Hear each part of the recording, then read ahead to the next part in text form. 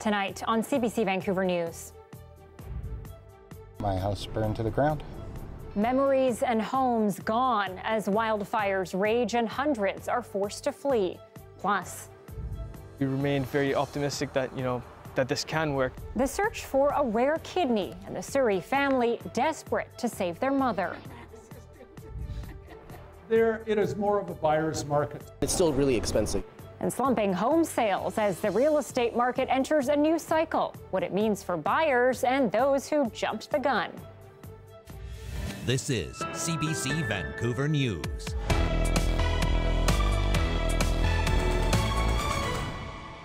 Good evening and thanks for joining us. I'm Anita Bathe. BC real estate is in the middle of a change, or a new cycle in technical terms, meaning we're seeing a big drop in sales coupled with a rise in supply. So what does this all mean for people looking to buy a home, and is it going to get any easier? Our Yasmin Gandam went on the hunt. It's a new market cycle, and experts say buyers are cautious when it comes to entering the market. The caution, especially on the home buyer side, is really being driven by interest rates, the rise in interest rates, as well as the inflationary concerns. The caution, he says, is causing the market to slow. And while the average price of a home in BC has been on a slight decline from $2.3 million in March to just over $2 million in July, it's still expensive. The cost of owning a home for most people, especially first-time buyers, has really continued to explode over the last few years. But some realtors say current market conditions are still good news for buyers. It is more of a buyer's market, certainly, than it was last year when there was 10 offers on every property practically.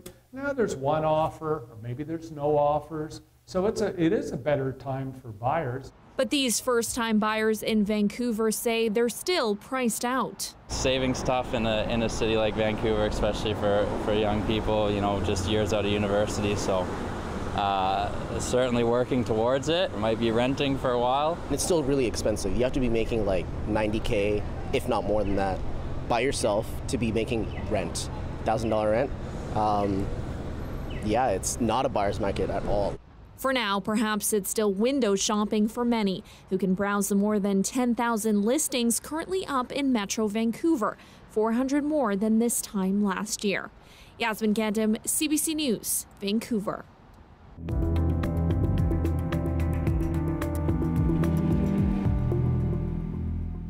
Turning now to the wildfires burning in our province. There are now 6 of note, the Karameas fire being one of them. Our Benit Brach joins us live now from Penticton. Benit, it's been a favorable couple of days in terms of weather, but you've been out there all day, so what have you noticed? Well, Anita, I'm just here in Penticton, right outside the evacuation center. And, driving in today, you could feel there was a wildfire. You could smell that smoke in the air. And right now, it's quite ashy. So when I look into the sky right now, I can see an orange and brown haze in the sky. But, the fight is on. Helicopters are in the air. Sprinklers are on near the wildfire. And people are just doing their best to cope with the losses and fight this blaze. This moment, a slight escape from devastation. Ashes just started raining all over my property, and the firefighters came and told me to get out of the area. And shortly after that, my house burned to the ground. Les Merja spent more than a decade building his dream home off-grid. That home now left in ashes by the Karameas Creek fire. Incredibly sad. Yeah, I lost everything. Merja left with very little, his harmonicas amongst the few things he could grab. The Karameas Creek fire between Karameas and Penticton has prompted evacuation orders for over 300 properties, with almost 500 more told to be ready to go. My house burned so thoroughly and completely that there is literally, 6 inches of dust on the ground. Theo and Anna say they were the first to report the massive fire. On Friday, the blaze was spotted behind their backyard. It sounded like a roar. It sounded like a jet engine.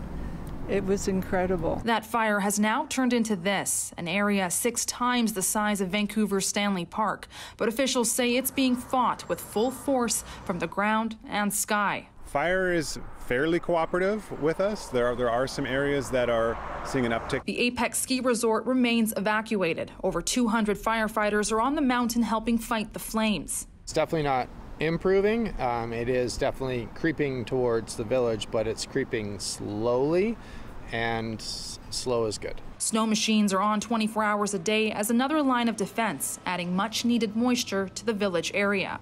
He says he remains optimistic that crews have a handle on the situation. In BC, there are now 6 wildfires of note, 4 in the Kamloops fire area and another 2 in the Southeast Fire Center near Cranbrook. The vast majority of wildfires that are actively burning right now are caused by lightning. We saw a lightning event move through many areas of the province Friday and Saturday that we anticipated, and saw a lot of new starts from those storms. And as fire sparks, it's all hands on deck to fight the blazes and keep communities safe. And it's still quite windy out here. The hope is that this weather cooperates, the wind holds off so crews can still battle these flames. And as I said before, evacuation center is just behind me here, supporting people with housing, vouchers, whatever they might need. Anita? All right, Benit Brach live tonight in Penticton. Thank you.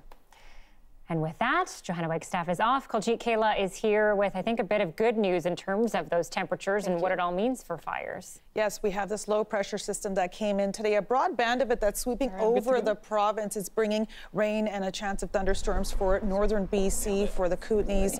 We're going to be seeing some conditions that are really going to be reducing in terms of temperatures. This low pressure system is bringing with it a cooling air mass, so temperatures are going to start to drop by about 5 to 10 degrees since we've had our heat wave and heat warning from just a few days ago. And this means great for the fire danger rating. We've already seen a bunch of changes already today. This entire area has gone from moderate to low to very low. We do still have some spots of extreme conditions in the Kootenays around Cranbrook, and that's where the temperatures continue to be quite high right now. Kelowna's at 28. Osoyo's hit 34 today, 32 in Castlegar. Lytton's at 26. These temperatures will drop, as will Abbotsford, which is at 23 today. Average-wise, our low today was 15, above seasonal just slightly, and today's high was 19, 22 inland, again, just around the seasonal part. For tomorrow's highs, look at the drops for tomorrow. We're down into the low 20s for most of the lower mainland and the Tri-Cities. I'll let you know how long this trend will continue later on this hour. Anita? I'll talk to you soon. Thanks. Okay.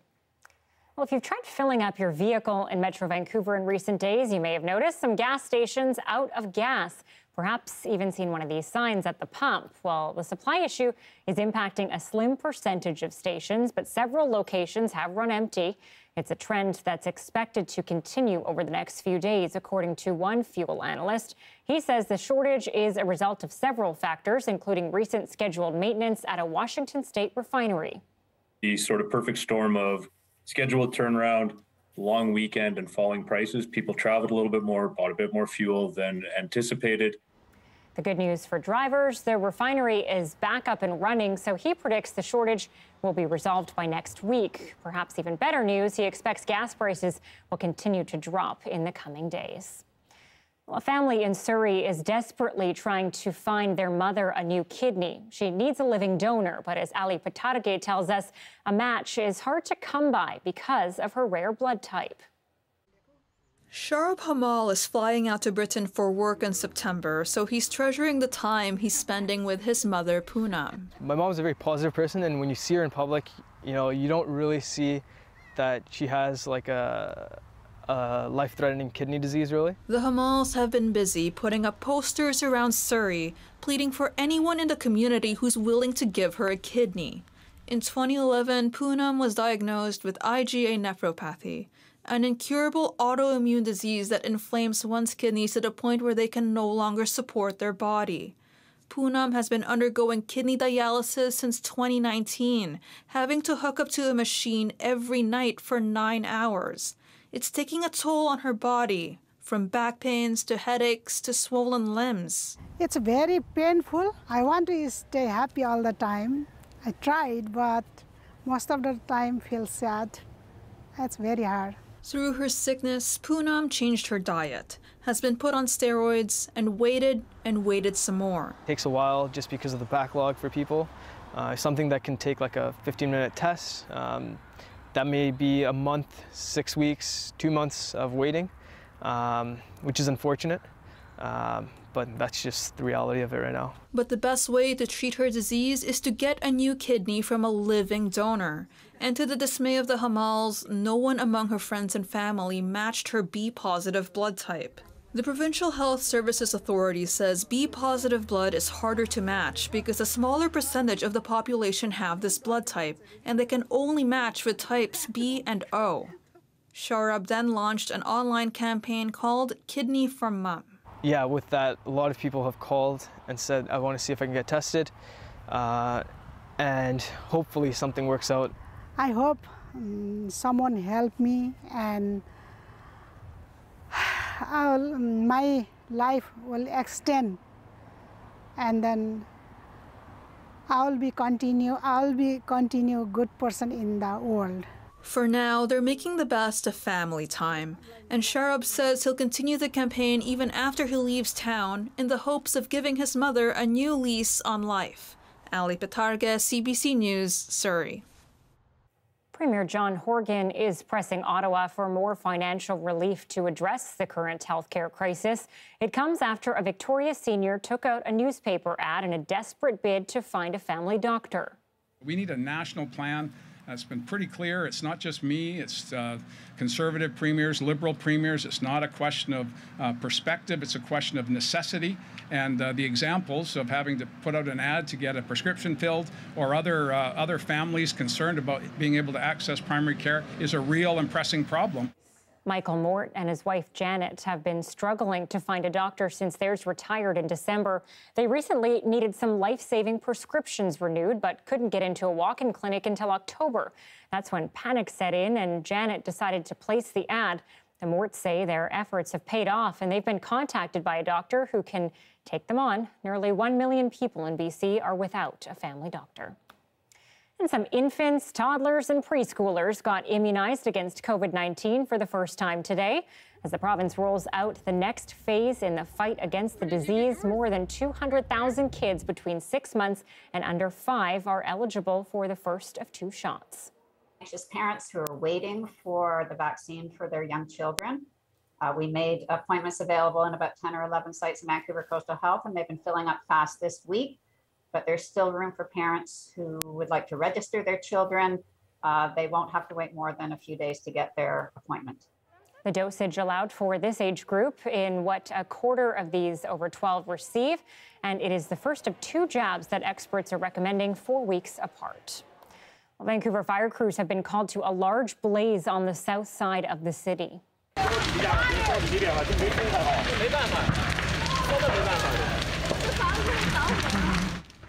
Pops and explosions could be heard after the fire broke out at a property near 64th and Columbia near Marine Drive. No word yet if anyone has been hurt, and it's not clear how the fire began, but smoke could be seen across the city and as far away as the North Shore. We'll bring you any updates we can later in the show and on your late news at 11 o'clock. A public warning is out about 11 men who police say are linked to gang violence. Officers say these individuals could be targets for future violence, and they pose a significant risk to the public. Family, friends, and other associates of these men are being asked to be careful. One of the suspects has 2 of his brothers who have already been gunned down. Maninder Dhaliwal was shot dead in a highly public venue in Whistler just 10 days ago, on July 24th, along with one of his associates. 2 individuals were charged with first-degree murder in this incident on July 25th, thanks to the efforts of our RCMP partners in the Sea to Sky and the Integrated Homicide Investigation Team. Maninder Dhaliwal's brother, Barinder Dhaliwal, is on the list of 11 public safety threats being released today. His other brother, Harpreet Dhaliwal, was killed in another highly public shooting in Cole Harbour in Vancouver in April of last year. Police say they are aware of several conflicts involving a number of groups and are expecting the violence to continue in the coming weeks and months. Well, Canada's fastest growing metropolitan area now has the highest crime rate of any major city in the country. Stats Canada says Kelowna has by far the highest crime rate of 30 metropolitan areas in Canada. The annual report shows the city had just over 11,000 crimes per 100,000 people in 2021. That's an increase of 10% over 2020. I am not here to tell you that we don't have a problem that needs to be responded to. I am here to tell you that these concerning statistics are ones that we are actively working on. And I'm here to tell you that we will continue to provide that policing service to our community in a dedicated and focused approach to make sure that we are addressing safety in our community. The superintendent says even minor infractions skew the stats based on population. She says the province has to step up responsibility for social services and prolific offenders. Tents along East Hastings on the downtown east side were ordered to be removed by today, but the city says it's first finalizing storage options to secure people's personal belongings before the removal begins. Any removal won't start now until next week. We sent our cameras to the downtown east side to hear from those living in the tents who say they have nowhere else to go. I've only been here for a few days now because my SRO got pretty violent, so I left there to leave the violence and then come here to find out that the violence is going to come from the police or the fire department kicking us out of here. We hear people getting shot, the women are getting hurt. People can't even get into their buildings because of the tent city down here. If it was just the homeless, it would be different.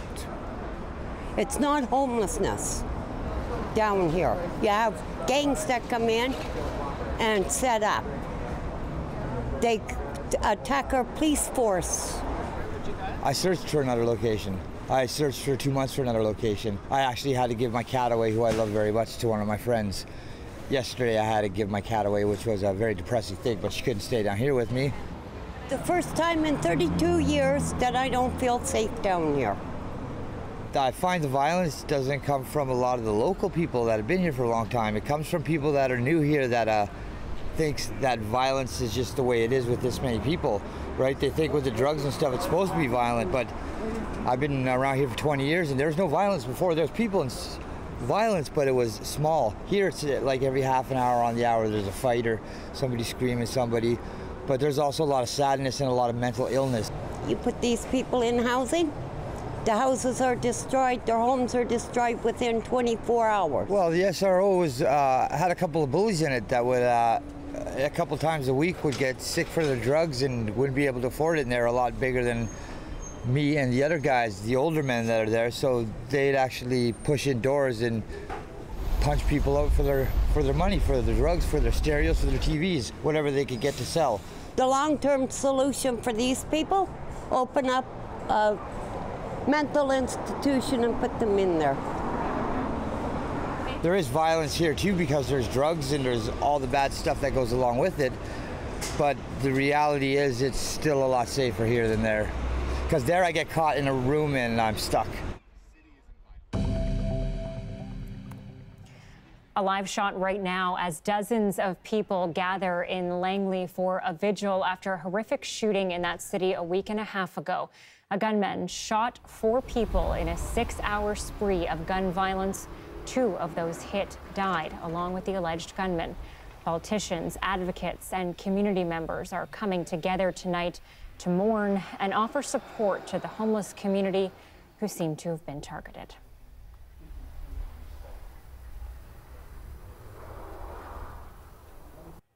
Moving now to Vancouver Island, where a new post-secondary campus will soon open in Langford, just outside of Victoria. The $98 million property will be the first of its kind, offering a range of courses put on by 4 schools, including UVic and Royal Roads University. Premier John Horgan says the campus will also benefit area residents forced to travel outside their communities for post-secondary. We can now start to push up those rates of participation in post-secondary education here in the West Shore. We have very high graduation rates, among the highest Indigenous graduation rates in the province. But it starts to fall off when young people start to think of a 3-hour commute there and back to the University of Victoria. Construction of the new campus is already underway. The property is expected to open to approximately 600 students in the fall of 2024. The other 2 schools are the Justice Institute of BC and Camosun College. The Canadian Forces snowbirds will not be flying in this weekend's Abbotsford International Air Show. The snowbirds say because of a crash on takeoff in Fort St. John yesterday, they won't be performing Friday, Saturday, or Sunday. The flight safety team needs to do an investigation into their planes following well-established procedures. They are the marquee act at the Abbotsford Air Show and say they're disappointed they won't be performing. But rodeo fans in the Lower Mainland do have something to look forward to next month. Langley is going ahead with plans for a rodeo over the Labor Day long weekend. The Valley West Stampede is the first professional rodeo to be hosted in the township. It will feature horse and bull riding, as well as food trucks, live music, and Indigenous demonstrations. Some groups are speaking out against the event. The BC SPCA says it's concerned about animals experiencing pain and distress, but organizers say the animals involved will be looked after. Well, the neat thing about the Valley West Stampede is we don't actually have any roping events. We're strictly focused on riding events. So we have the 4 main events, which is the ladies barrel racing, saddle bronc riding, bareback riding, and bull riding. So what makes this neat is that all the animals that are used in this rodeo are all bred specifically for these events. The rodeo is sanctioned by Pro Rodeo Canada, and it will run for 3 days from September 3rd to 5th. With real estate prices on the downturn, could more homeowners go underwater? What it means and whether you need to worry. Next.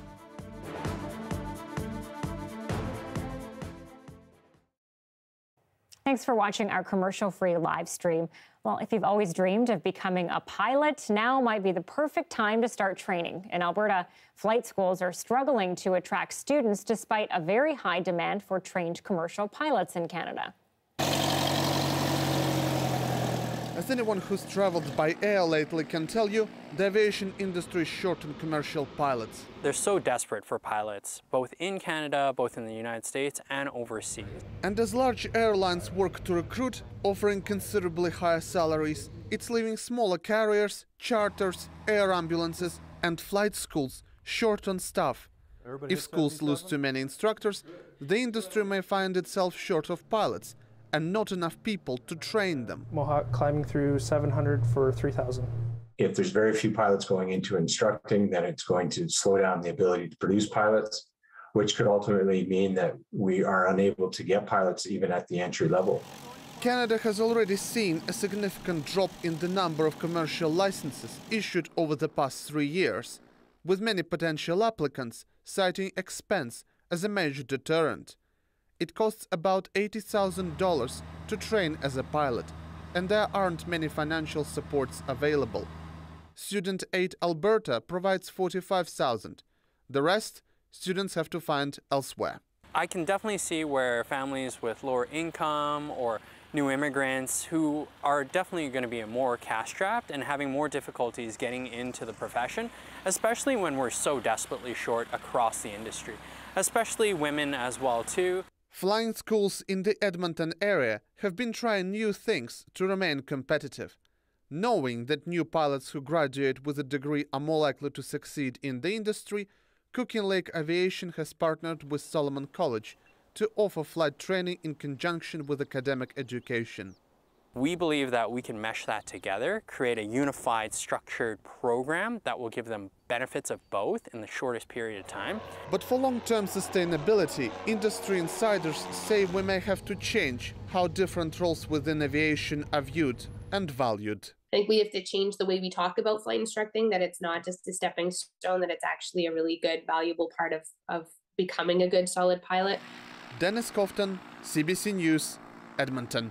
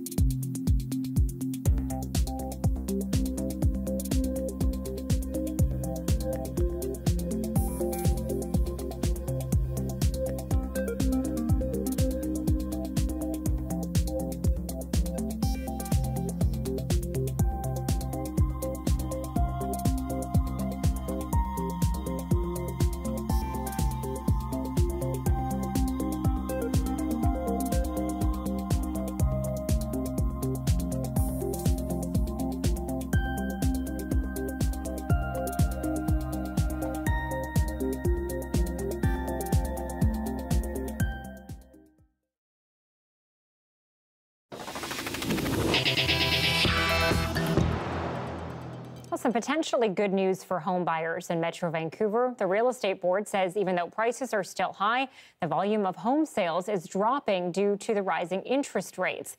Almost 2,000 homes were sold in July. That's down 43% from last year.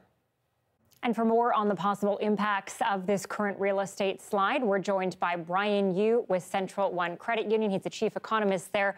Brian, real estate stories can be complicated, a lot of numbers and terms that aren't really digestible for everyone. So can you break down for us your reaction to today's news in terms of what it means? Yeah, I think it's pretty clear right now we are in a real estate correction, not only in Vancouver, but also in other parts of Canada, particularly in Toronto area. But we are seeing a significant slide in overall sales flow, some of the weakest numbers since about, let's say, the early 2000s, the late 1990s. And home prices are on sliding as well now. Okay, so with prices down, not significantly, but they are coming down, what does that all mean for people who, let's say, bought a home at the peak recently and are now seeing their values drop? Could they essentially go underwater? Well, it depends on the buyer, obviously, but we are seeing some significant declines in overall prices from the peak from early 2022. The numbers are around in the Greater Vancouver area, down about 10% for detached and townhome prices, 5% for condo prices. So it depends on the buyer. First-time buyers typically would be in the condo market. They would potentially put around 10% down. So we would expect them to be some weakening there for their purchases. Those who are in the repeat buyer, and move-up buyer section, they tend to have higher down payments just for the requirements to get the loan. So they have lost money as well, but likely I don't think they're underwater. I think they have seen some decline in their overall wealth just due to the overall price corrections, though. And can you just actually explain what it means to be underwater for those who don't know? Essentially owing more than your mortgage. You're own more than what your valuations of your homes is more than the equity in it. So again, I think for the most people, I think they're okay. They've seen a correction in the market. They have lost money from the peak, but overall, in terms of this is a sort of a broad slowdown in the market right now. What do buyers right now need to be thinking about?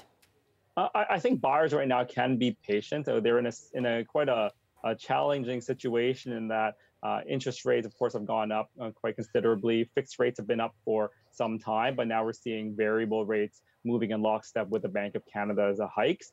So they're going to be a little more cautious. Prices are coming down, so they can be more patient, look for the right home that they need. And again, making sure their finances right now can move with unexpected rate moves as well. Okay, and finally, I just want to touch on the Fraser Valley a little bit. Are we seeing, similar movement there, similar changes there to what's happening in Metro Vancouver? Yeah, I think so. What we've seen so far is that the Fraser Valley has seen a little bit more of a downturn than the Greater Vancouver area. They are obviously moving, aligning, but during the pandemic, a lot of individuals had moved to the suburban markets into the Fraser Valley to take advantage of relatively lower prices as well as a demand for land.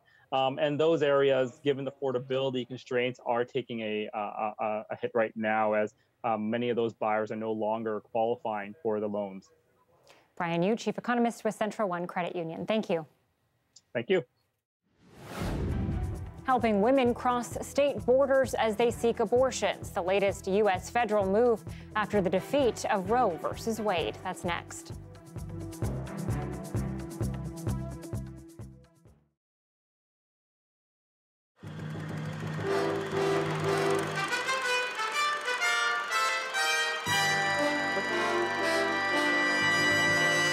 There was near disaster in Vancouver today when a plane crashed just short of the city's airport.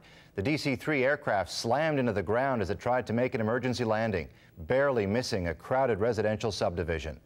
More from the CBC's Karen Mason. This was the scene just moments after impact. The DC-3 had only just taken off from Vancouver International Airport when the pilot noticed a problem. He radioed the tower that he was turning back to try an emergency landing. He came in over the townhouses, and it looked like he was going to hit the corner of this building, but he lifted up his wing. He missed it, and I lost sight of him. He came across. When we came around the corner of the building, got up top here, he had already crashed and was in flames. As it was coming in through this construction site here, it struck some power lines, turned about 90 degrees east, and then it crashed on the dike here. There were only 3 people on board the plane. It's a cargo plane, no passengers, and all 3 crew were ejected through the front window of the aircraft. Construction workers from a nearby development pulled the injured men away from the burning wreckage. They were pretty bad shape. One of them was crying for his wife. Said to call my wife and tell them what happened. And we helped him to come out from the plane and put him on the grass. Then I took his shoes off, and he was badly burned. The 3 victims, 2 pilots and a mechanic, were rushed to Vancouver Hospital to be treated for burns and internal injuries. More than an hour after the crash, the wreckage of the plane was still burning, and power was out to much of the surrounding area. The World War II-era DC-3 is considered to be one of the safest planes around. It's still not known for sure what caused this one to go down. Investigators were on the scene all day trying to find out. The wreckage will likely be moved from the crash site Sunday morning for further investigation. Karen Mason, CBC News, Richmond.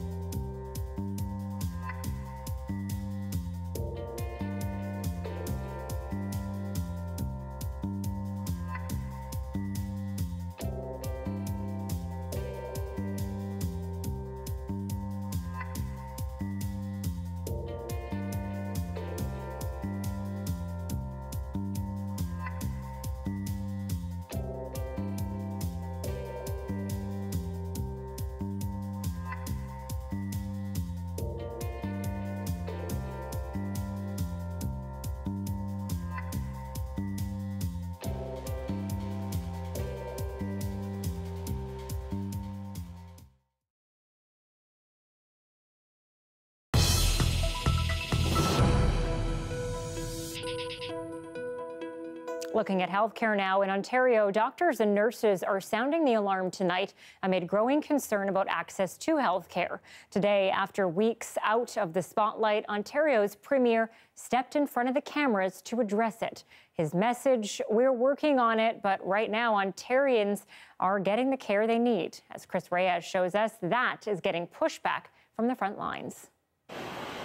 At a meeting with auto workers, Premier Doug Ford was peppered with questions about hospital care in his province, amid stories of closures, overworked staff, and delays. Make no mistake about it, there's a logjam, but 90% of the patients are getting taken care of when they're going in the hospital. But those on the front line say that number isn't acceptable. 9 out of 10 is not what I strive for. I strive for 10 out of 10, and God forbid that 1 out of 10 was my loved one. 1, 2, 3. And that it doesn't account for a crucial chunk of time. It is routine to be waiting between an hour and 2 hours for patients to actually get from registration to triage. Ford admitted the province needs more nurses, touting a plan to hire some trained internationally and a bonus to keep some from leaving. We gave the nurses across the province a well-deserved $5,000 retention bonus. Personally, I would rather have staffing. I would rather have the ability to be there for my patients, the ability to take my own breaks. A survey from the Registered Practical Nurses Association of Ontario found nearly half of those questioned are considering leaving the profession.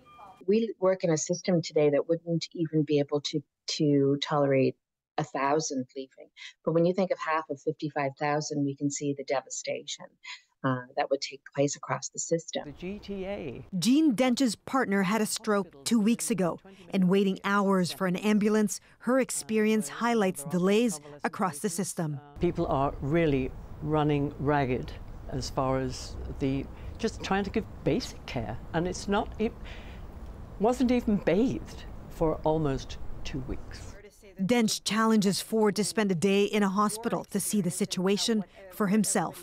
They're getting the blood pressure taken, they're getting the other tests done, but there's no time for any humanity. Something patients and healthcare workers are echoing across the province. Chris Reyes, CBC News, Toronto. Joe Biden is responding again to June's controversial Supreme Court abortion ruling. As Mukta Gebrselassie reports, he's asking the health department to consider covering some out-of-state abortions with Medicaid funds. Cheers and tears from those in Kansas supporting abortion rights. On Tuesday, voters were asked whether the state's constitution should do away with abortion protections. 60% of voters said no.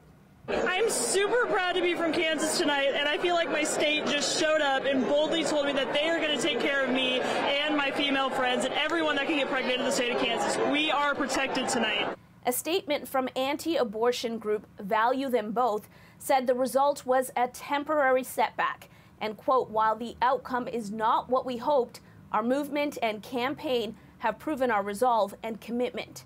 In the wake of the Supreme Court ruling, leaving it up to individual states to decide if abortion is legal, more than a dozen states have already banned abortions or restricted them to up to 6 weeks of pregnancy, a time when many don't know they're pregnant yet. I'm going to sign this executive order right now. Today, President Joe Biden signed another executive order to protect abortion rights. It calls for the Secretary of Health and Human Services to do 3 things. 1, find ways to make it easier for women seeking abortion to travel to other states, including through Medicaid. 2, ensure healthcare providers are complying with federal non-discrimination laws to make sure patients are getting the care they need. And 3, do research and collect data on maternal health care outcomes. And that also will help safeguard access to health care, including the right to choose and contraception. Promote safety and security of clinics, patients, and providers. Protects patients' privacy and access. We are doing all we can in my administration to protect the rights of health and safety of the people of this country. In July, President Biden signed the first executive order on abortion. It called for increased access to medication abortion and protections for anyone traveling to get an abortion. But still, about half the states are expected to eventually have abortion bans or limits in place. Mukta Gebrselassie, CBC News, Washington. Alex Jones, a U.S. conspiracy theorist who has spent years claiming the horrific 2012 mass shooting at a Sandy Hook elementary school was staged. He's recanted. I think Sandy Hook happened, and I think it's a terrible event, especially since I've met the parents, and it's 100% real. Jones' admission came during a civil trial to determine how much he and his media company owe the parents of Sandy Hook victims. And in a dramatic twist, Jones was confronted with another apparent falsehood. You got the messages right there. You know what perjury is, right? I just want to make sure you know before we go any further. You know what it is.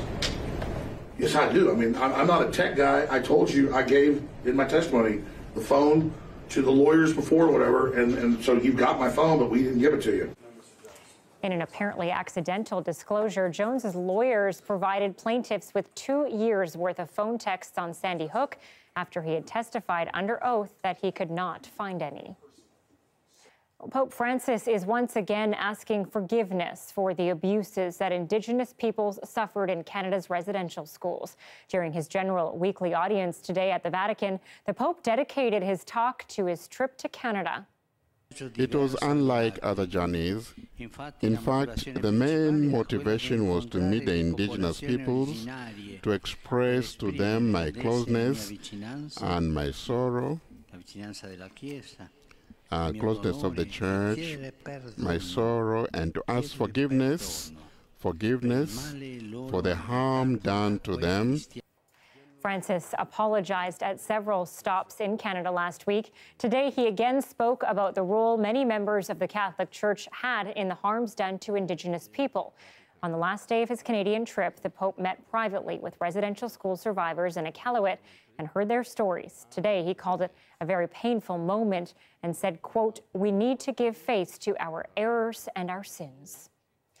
There's renewed outrage over the business practices of Ticketmaster, triggered by ongoing and long-standing complaints about the ticket brokerage's so-called dynamic pricing. Tickets for an upcoming Bruce Springsteen tour were costing more than $5,000. The CBC's Thomas Daglo looks into the practice and the complaints and the apparent lack of solutions. Having made a fortune as a working-class music icon, Bruce Springsteen suddenly has some lifelong fans vowing, "I'll never give this man another dollar," and others tweeting #corporate greed. It is a hard pill to swallow when it's a guy like Springsteen. When tickets went on sale for Springsteen's highly anticipated tour with the E Street Band, fans were shocked to see prices as high as $5,500 US. Consider some tickets to Elton John's upcoming Toronto show are going for nearly $2,500, with premium seats for the weekend in Vancouver on sale for even more. We are seeing these large companies that have next to no competition that are sort of able to charge whatever they want, and they can justify it away because, there's no alternative. At the heart of the controversy, the entertainment behemoth Ticketmaster and its near monopoly on sales for big shows and sports. The company allows marked up resales, but also uses so-called dynamic pricing, with some tickets automatically going up when demand is high. This business consultant says Ticketmaster's strategy ensures more money goes to artists instead of resellers. We could pretend that people aren't paying $5,000 to go to Springsteen if we like, but they were anyway. It's just a matter of who gets it. From the days of New Kids on the Block to Justin Bieber, concert goers have long complained of rising prices. But now, as fans again flock to shows, prices have surged, with one recent report suggesting hot tickets across North America have risen in price nearly 20% since 2019. I don't think that's an easy one to solve, especially if an artist can only perform in that city for one night. Ticketmaster didn't respond to our questions and hasn't explained how it sets prices. Springsteen is still selling out concerts with enough fans willing to pay a premium. Thomas Dagg, CBC News, Toronto. Canada's vast boreal forests function as a massive carbon sink for the planet, but climate change is impacting them like never before. How they are faring is next. And at 6:41, a live look at the bottom end of Lake Okanagan. A much cooler day in Penticton, but the warmth is set to return. Kuljeet has her full forecast coming up.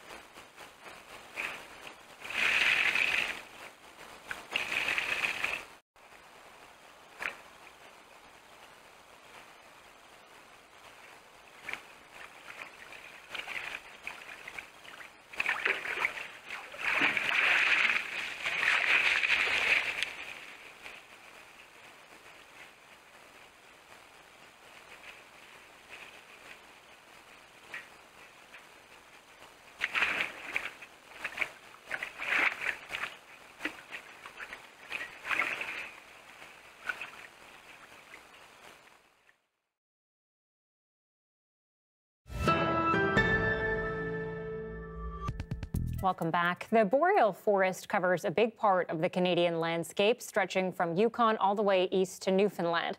But this vast natural factory that captures and stores carbon is changing along with the climate. CBC meteorologist Kuljeet Kaila has more. Canada is home to the world's largest relatively untouched forest. The boreal zone is home to Earth's coldest forest and stretches across Canada and around the globe, covering 1.9 billion hectares globally. And the boreal forest is important. It not only serves as a huge carbon store, but a thriving ecosystems for plants and animals, including over 100 species of birds, mammals like moose and caribou, and 3.7 million people.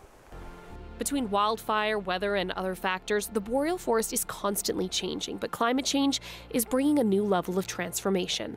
If we think about drought, if we think about fire, if we think about insects, disease, this large tract of forest is contending with all of these environmental threats all the time.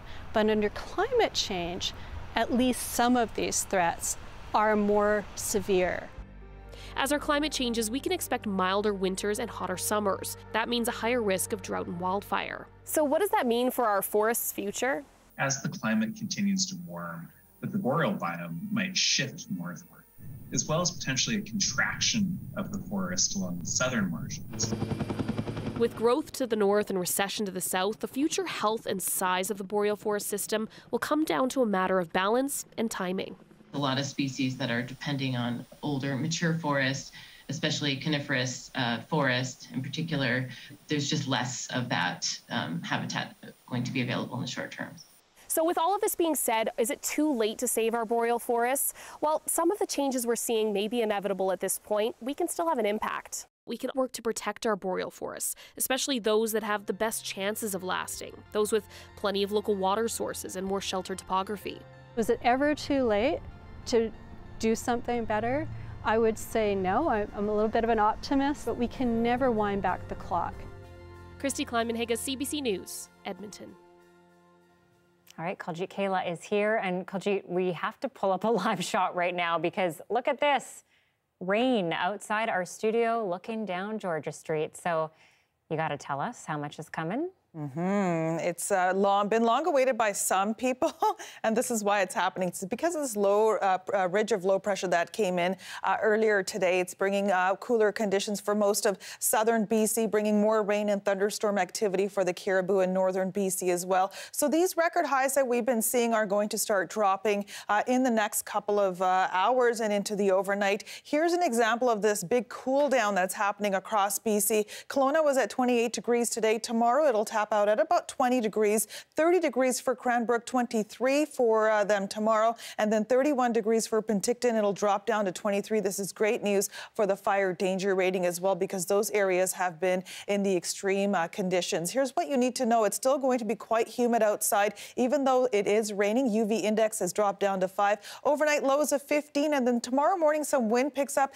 This will further cool things down tomorrow, and then Thursday morning we're going to be seeing about a 60% risk of rain. So this rain that started here tonight could be on and off all night into tomorrow. Current temperatures outside right now on the west coast, 15 degrees for Prince George, 24 for Ashcroft, 25 in Lytton, and Calgary is a hot spot for Alberta at 23. And on the east coast, we've got Montreal as a hot spot at 25 degrees. So summer-like temperatures for them. Here's what's in store for us. Like I mentioned, rain tomorrow, then back to the sunshine for the weekend. Temperatures rising back up to 29 and 31 degrees by the end of the weekend. So we're not done with summer yet, but these are more comfortable temperatures than what we saw during the heat warning last week. Anita? For sure. Not bad at all. Thanks, Kuljeet. You're welcome. Well, as the end of summer nears, monarch butterflies will start migrating from Canada all the way to Mexico. They were added to the international list of endangered species last month. One of the key reasons for their decline is the loss of their habitat. But as Colleen Jones reports, one Nova Scotia man is on a mission to save a few of them. Peter Vanderkluet has learned a lot about the monarch butterfly. Oh, see the two dots on the hind wings? I did. That tells you it's a male. The females don't have those dots. Yeah, I love see the compound eye. Monarchs might be plentiful now in the family's backyard garden, but a few years ago, noticing the declining population here, he became concerned. But how many of us move from concerned to citizen scientist? Peter did. This is probably a couple days from turning into one of the pupae. And from the pupae, it becomes the butterfly. He protects the monarch's eggs, one tiny egg at a time. That little dot right there is an egg. He heads to the mowed areas by the local Rails to Trails path. He looks for fallen leaves holding the tiny eggs that would be easy pickings for the predators, spiders, ants, and birds. So when you went out to the area that was mowed, you were looking for things those. That small? Yeah. It's like 2 by 2 millimeters or something. He has become the monarch's protector here in his own backyard, taking the eggs into his house for them to go through their various stages. You can see the little tip of the curl kind of below the eyes there. Yeah. It's a proboscis that's curled up, and when they protrude. It's really cool. Like, I mean, I kind of got into it because, well, I like them for one thing, and they migrate, the fascination of it, like just the uniqueness of the species. He takes notes to document the numbers since he began this project 3 years ago. 300 in the wild sightings. A lot of caterpillars, 470 when I count it.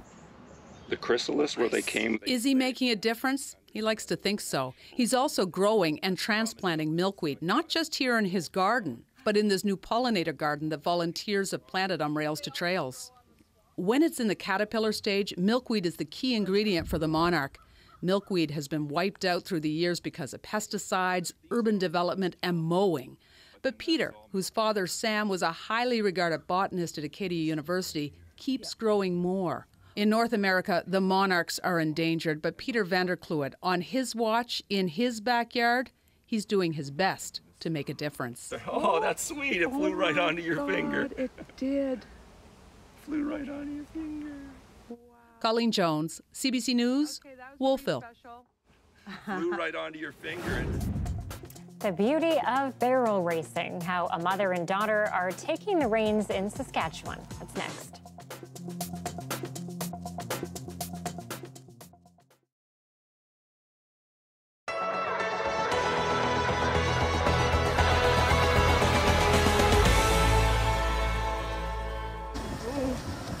Firefighters from at least 5 municipalities battled a huge blaze that engulfed the Old Marina restaurant for an entire day, with reoccurring bursts of smoke and flames even into this evening. But in the end, there was nothing crews could do to save it. Flames broke out around lunchtime Saturday. No injuries were reported. Wendy Walker-Bradley, who ate there almost every Friday, says it was a staple for the community. It's the only restaurant, often hosting everything from birthdays to weddings. It was terrifying and it was really sad. Like, this place is like a little gold mine. You can't even get in here from cars being parked here every day. Lunch, dinner, full house. Walker-Bradley says she and her husband watched truck after truck trying to put out the blaze. We were all very, very devastated, very sad, because it looked like it was under control. And then all of a sudden the flames just started coming out. Like, it was like there's no way this is being saved, right? Longtime resident John Major also saw the fire. As we sat on our deck and we watched it all unfolding, the smoke got more intense, and we watched it burn through the sides of the building, and then it became fully engulfed, and it was just out of control. The mayor says the restaurant has been around for about 100 years and has drawn visitors from across the country. She says the economic impact will be huge. We also know that it has provided great work for a number of different people in the area. And I know that our hearts go out to the owners. Our hearts go out to the staff who could do nothing but stand by and watch this building burn to the ground. The economic impact goes beyond this restaurant and the township of Puzzlant, that our whole city of Cambridge and Waterloo region has had great economic benefit, especially from tourists who come and have a lunch there and then go out and see other attractions or stay in the nearby hotels. Leonardo Jimenez, who had reservations for this weekend and important memories here, says he'll be donating. I'm hoping they'll get back on their feet. The community is already coming together to support the restaurant owner and the staff who worked here, who will now be out of work. This is actually the second time that the Old Marina restaurant burnt down. It burnt down before in the 2000s. The community came together then to see that the restaurant was rebuilt, and many are hoping that the same can happen this time. As to what caused the fire, Cambridge Fire is still investigating. Clara Pasica, CBC News, Puslis, Ontario.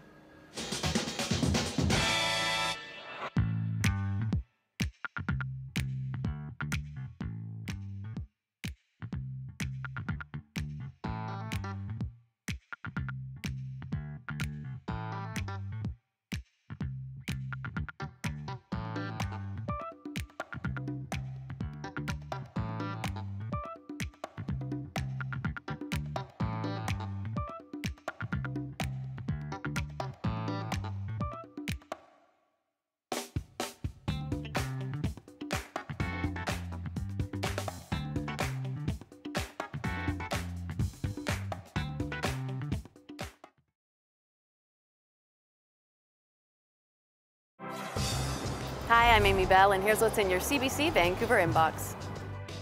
Celebrate the 50th anniversary of the Cinematheque with Stephen Quinn at a gala on August 19th. Enjoy prize draws, culinary delights, and more. Get tickets today at thecinematheque.ca and never miss a special programming series or contest. Subscribe to CBC Vancouver's e-newsletter at cbc.ca/Vancouver inbox and keep connected with us. A mother and daughter from Tsuut'ina Nation are making their mark on the rodeo circuit in Saskatchewan and beyond. Both compete in professional barrel racing, and now the duo want to inspire other Indigenous women to share their love for the sport. I think this run right here might be one of those. Beautiful women on these beautiful horses running full tilt around 3 barrels as fast as they can. So much bravery and courage. My name is Sonia Dodging Horse, and I am a professional barrel racer and educator. You get these butterflies before you barrel race. It's like this adrenaline. It's just going down that alley. You feel their heartbeat. You feel their hooves pounding in that alley, and then they are so ready. It's time to go. You just send them, and then they do their thing. It's like just the most amazing feeling. 17087. Riding around the barrels is kind of scary, but you get used to it after a while, and it's just like so much fun, and you keep on wanting to do it again and again afterwards. Horses are very a spiritual animal. We used horses to travel, to get from place to place, for hunting. They were just a very valuable part of our people. They have the ability to heal your heart. They have the ability to calm your mind, and they are sacred medicine for our own spirits. My dad is a champion calf roper, and my brothers are calf ropers, tie-down ropers, and team ropers. I just grew up into a family of rodeo and horses have always been a part of my life.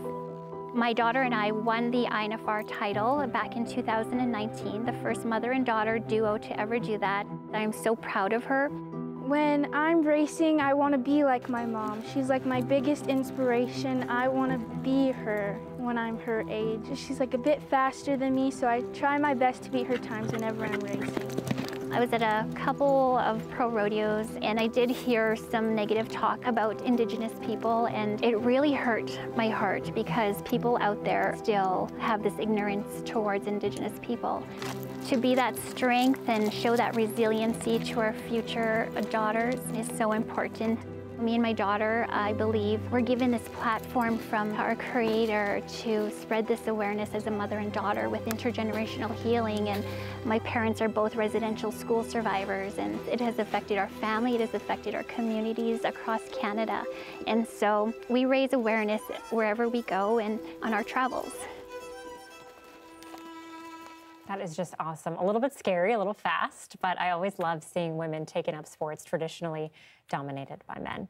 All right, that is our show tonight. Thanks for being with us on CBC Vancouver News at 6 this Wednesday evening. We hope you'll join us tomorrow. Good night.